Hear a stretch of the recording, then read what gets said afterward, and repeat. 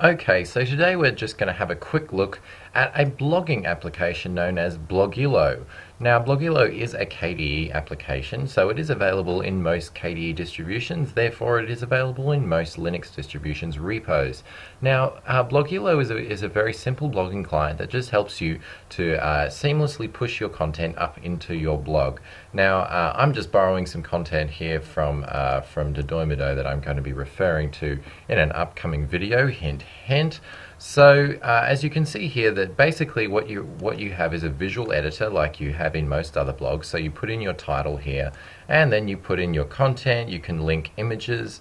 As you can see, I've done here, this image is actually from the net, and so if I say enter and then add another image, I can add from my computer or a URL from the web, and I can even give it image titles and image links, etc., etc. So it's quite adaptable and powerful. Now, for those of you who are HTML junkies, which I am not, we do have the HTML here that you can embed YouTube videos, etc., into your blog, which is all pretty cool. Then, of course, we have the post preview where you can see the work you've done, and yeah, you can check to see how it looks. Now, as far as your actual blog is concerned, you come in here and you can put in the title of your blog or simply the URL, username and password, and then you press auto configure, and it will figure out all of the nitty-gritty details. If you do want to have your options set by yourself, then you do have the different blogging APIs, including WordPress, Blogspot, and Blogger, and a few other ones here as well. You can manually put in your blog ID just to help it identify which blog it is, and then you can even see here that the supported features of your blogging API, and that often depends on what kind of service you're with and whether you're paying anything for that service. So really, Blogilo is a very nice blogging client. It's very simple. It adheres to a lot of the KDE standards. You can see here on the side you've got your toolbox, and these are your blog posts of your recently posted ones, and you can tag them, blog categories and local entries, ones that you have saved just locally, and then you can upload them later.